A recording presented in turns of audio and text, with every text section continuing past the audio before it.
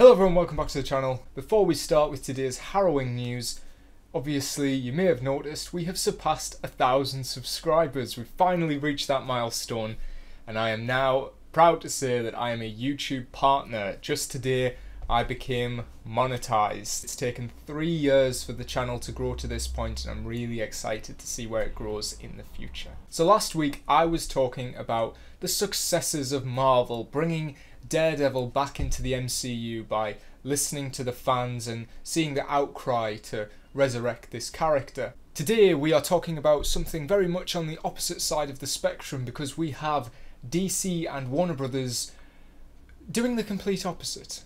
They have fully shelved the Batgirl movie coming to HBO Max sometime next year. Well, now it's not coming at all. This $90 million movie that was finished has been cancelled and used as a tax write-off because Warner Brothers are losing a lot of money on HBO Max and needed to get rid of something in order to gather their losses. And this, of all the movies, is the one they've chosen, this direct-to-video-esque Batgirl movie featuring a black woman as the lead. Not a great move, especially when we consider that a movie like The Flash, which features a paedophile as the star, is still going ahead and releasing in theatres. Not to mention, of course, that like I've said, this film is finished. It was $90 million, that was the budget to finish it. The Flash has already wasted $200 million, which means that a further $200 million will be needed in order to market the film next year, because so far the marketing is pretty abysmal. We're very excited to show you the movie, and we can't yet because we're still making it. We wanted to show you a teaser, but we can't because we don't have enough material to make a teaser yet. We can't make a trail. Which means that next year they need to spend $200 million, but they wanted to save a bit of cash this year, so they've scrapped the movie. I find it honestly a complete joke. I have no idea what DC are doing at the minute, and it's genuinely got me really angry. It's not a case that the Batgirl movie would not have a wide appeal, because I've thought about this. Is it a case that the Batgirl movie would completely flop? And that's just not true. First of all, you've got Michael Keaton coming back as Batman, and if The Flash is not going to come out because hope to God they cancel it, then putting him in Batgirl is going to raise the viewership of that movie so much more. Not just Michael Keaton, actually. I've just remembered, we've also got J.K. Simmons in this. We've got Brendan Fraser as the villain Firefly. This movie had quite a lot going for it, and I don't know about you, but that first image that they showed I thought looked really promising, and I was really looking forward to actually seeing the movie.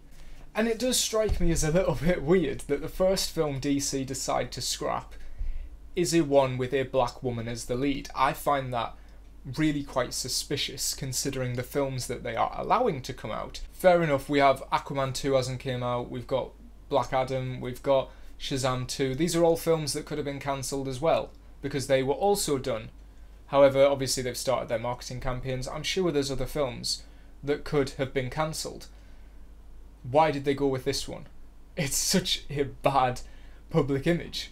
How is it that you are cancelling a film with a black woman as the lead, which could have been an inspiration to girls around the country? It could give them a hero to look up to. And yet, what DC are going to do is enable a paedophile to appear on our screens next year as a hero. Ezra Miller, for all the wacky shit they've done at the minute, they are horrible.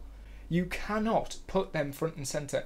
Would you trust your child buying an action figure of the Flash with Ezra Miller's face on it?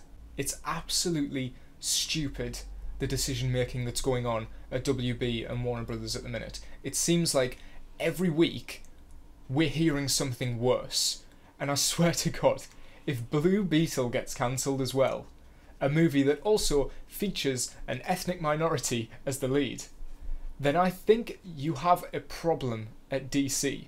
Everyone goes on about, oh, you know, Hollywood's becoming woke. They're doing the complete opposite. They're giving people a voice as a gimmick. If it sells, they'll do it. They don't do it for moral reasons. If it doesn't make them money, they're going to cancel it straight away. They don't care about representation. They care about what is currently making money. I've seen already the reaction online is abysmal. People hate this decision.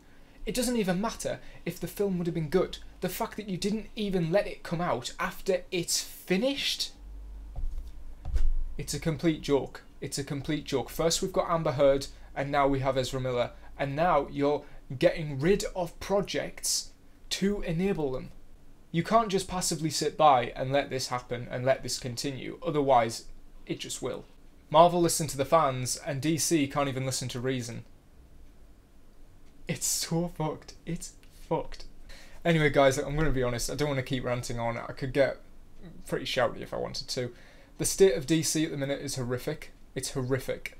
Tell me what you think about this wonderful, cheery announcement in the comments section. I can't wait to see what kind of fallout this has, because this is one of the worst moves I think they've ever made. And that's not even an exaggeration.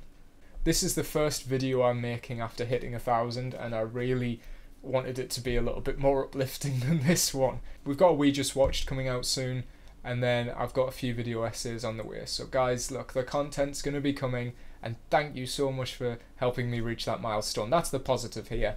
Let's try not to dwell in the negative. We've got a good community going here. Leave your comments below, let me know what you're thinking, and I'll see you guys in the next one. Let's hope we've got some better news to talk about then. See you guys.